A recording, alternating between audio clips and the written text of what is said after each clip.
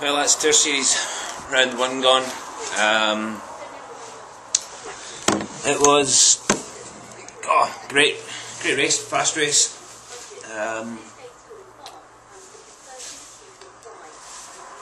Course was pretty fast. It's not all the time you see 70 km/h on your speedo when you're racing in Britain, but I've seen it quite a few times tonight, that's for sure.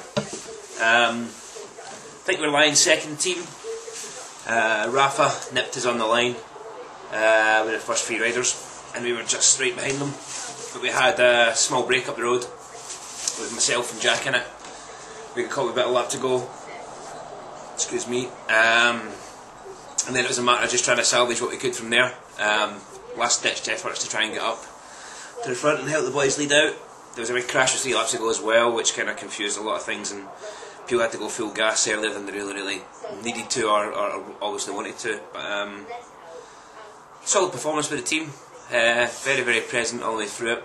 Big difference compared to last year. It was good to see hear the name Endura being shouted, and quite a lot of fans on the course and a lot of people shouting your name, so that's always a bonus, and it's definitely a step up from last year.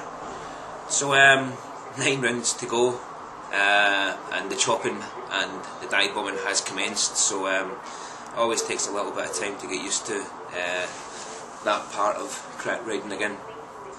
It's just one of those things you need to accept. No one likes it, but you know, it happens.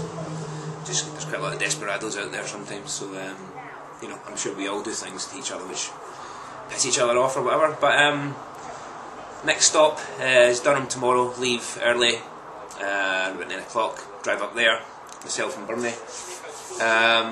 So tomorrow will be an easy day, a couple hours pedalling, and then same again on Thursday morning, and then race on Thursday night, which is a totally different course, so we'll have a look at that on Thursday. So night, and Tour Series round 1 is done.